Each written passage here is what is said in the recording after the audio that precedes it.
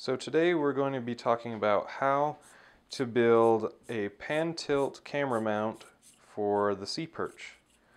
And so to do this, we're going to use a joystick and an Arduino circuit board and also 2 servos.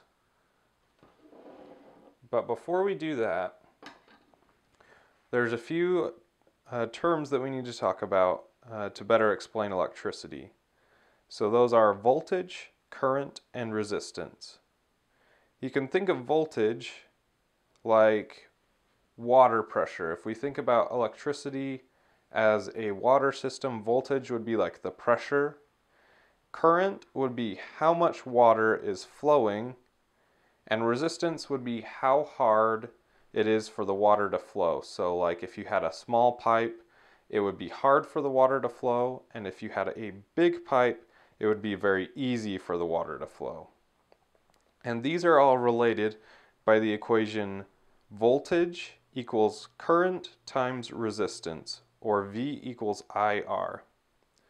So in our circuit, our resistor is a potentiometer. So there's 2 potentiometers on our joystick. So there's one here and there's one here. So what a potentiometer does is it varies the resistance. So if I turn this, you can see this little knob in the potentiometer move, and that will control how much resistance there is in the circuit. So we have these 3 pin connections on our potentiometer. So this is the voltage coming in, this right terminal. The left one goes to ground, and the white one sends the voltage to the Arduino circuit board. So depending on how I turn this, it's going to send a different voltage to the Arduino, and then the Arduino will interpret that as into position data so that it will know how you're moving the joystick. So the joystick will send the data to our Arduino, and so before you start this project, you'll need to download the Arduino software, and then once you download it, you'll go to the link that I'll put in the video description and download the source code, and then you'll hook up the Arduino to your computer with this USB cord, and then upload the code onto the circuit board. Once the Arduino gets the voltage data and interprets it into how you're moving the joystick, it's going to send that data to our servos, and it will tell the servos how to move. So that will control how your camera will move on the camera mount. To build this, you're going to need this list of materials as well as these tools, and I'll provide that list in the video description as well. And so at this point you should have already put the Arduino code onto the Arduino Uno board, and now you'll need to strip all of the wires that are going to be used in the connections for this. So you see how I stripped the ends of these wires here, and then we'll need to solder all the connections. So I need to solder these 3 wires onto these 3 pins. It does help if you use different colored wire for this. So I used a red, a white, and a brown, the red being the voltage in, the white for going to the Arduino, and the brown to go to ground. And I did that on both sides. So you'll need to make those 6 soldered connections, and then with the servos, they only have a short wire. So with those you will need to put some extra wire on it to get to the sea perch. So you see I made this big coil of wire. I put about 6 feet of wire to go to the sea perch. And so you'll need to solder that extra wire onto these wires so that you can get to the sea perch. It is very helpful for this if you use solid wire and not a braided wire. Okay, so now we're ready to hook up the circuit. So it really helps to do this if you have a breadboard like this. And then I've made a few short wires to go from the Arduino to the breadboard where we have to make multiple connections into the same terminal. So to start with, you're going to go from the 5 volts on the Arduino, and then I'm putting it in this blue line right there, that first line. So with a breadboard, this line is going to have all of the same connection to this. So anything that needs to go into the 5 volts, I can put in any of these holes at the top. The next one that I'm going to do is I'm going to hook it up to the ground.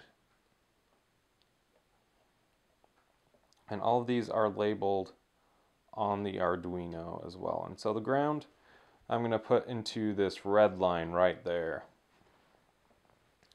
The next thing I'm going to do is hook up where the servos are going to go. So there will be a red wire on the servo, and that is going to go to this blue line where the 5 volts connection was just made. And then the black one from the servo is going to go into the ground.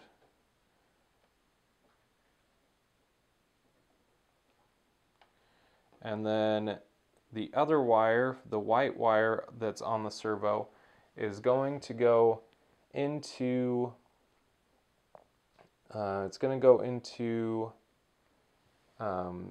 digital 0. So digital 0,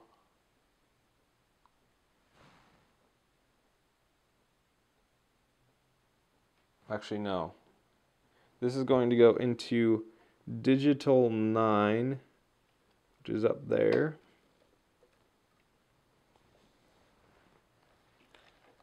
And so the other servo connects up just the same way, except the white wire is going to go to digital 10.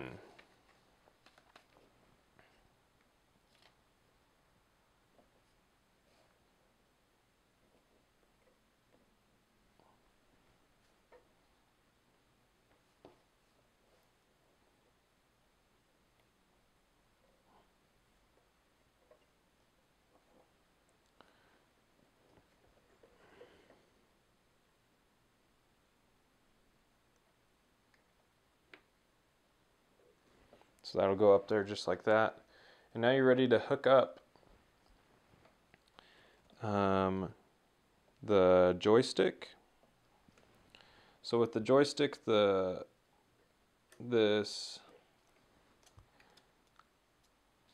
terminal on the right here, that's going to go to our 5 volts.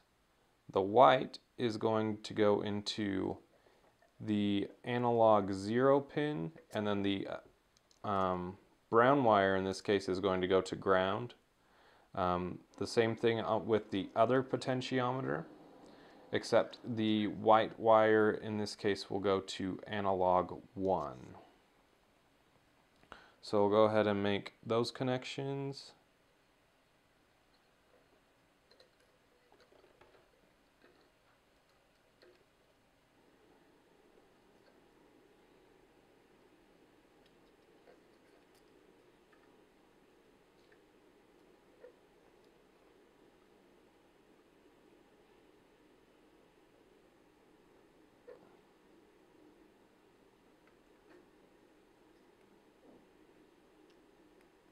And all of these connections are also on the circuit diagram that I will give you the link to.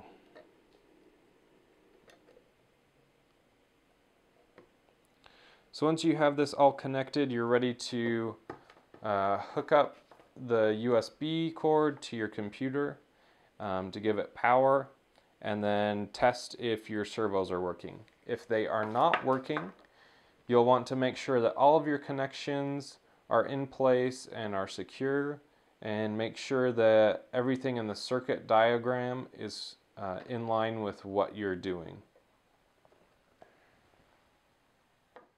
Once you have your circuit all hooked up and your servos are working, you're ready to put the servos in a pan tilt configuration.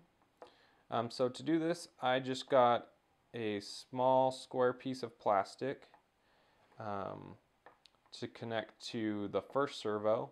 So I just drilled a 1/4 inch hole in the center of that, and then I super glued that to this first servo, and then I super glued the second servo to that sheet of plastic. So you'll see that this motor will control the horizontal rotation of the camera mount, and this one here is going to control the vertical movement of your camera.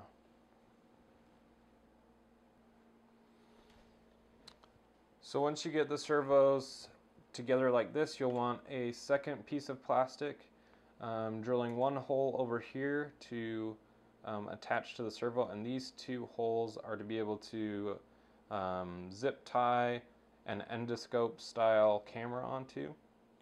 So once you get here, you'll take that center hole and you'll glue it onto the servo like that, and then your pan tilt mount should be ready to go onto the C-perch. You can do that by either gluing it on, you can zip tie it on, or even tape it on. And then you'll be ready to have a working camera mount.